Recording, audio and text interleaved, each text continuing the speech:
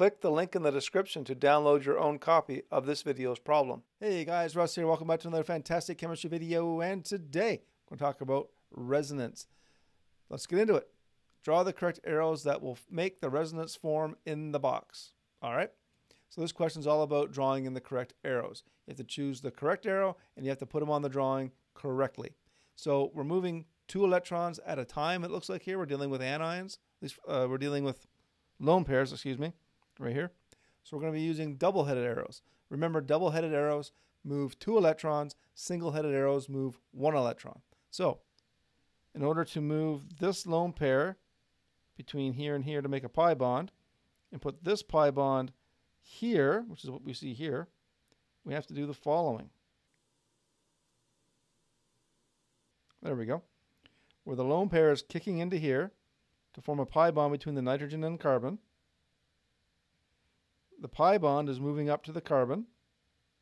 Put the lone pair here. So electrons push in, electrons push out. So those are the correct arrows to form that resonance form in the box. All right, let's look at this one. Now remember, there's lone pairs here. Okay, so we have to form a sextet on this carbon, a pi bond between here and here, and then break the pi bond here and have a negative charge on this oxygen. All right, so here is what you should do.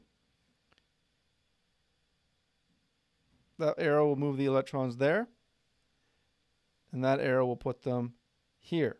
So that will give you a sextet here and a plus charge, a pi bond here, and the negative charge here. All right, guys, now with that, if you found this video helpful, please go ahead and slap that like button, leave a comment down below, let me know how I can help you with your organic chemistry problems, and if you could, please subscribe to my channel. It really does help me out, keeps me motivated, helps my channel grow on YouTube, gets me noticed by the algorithm.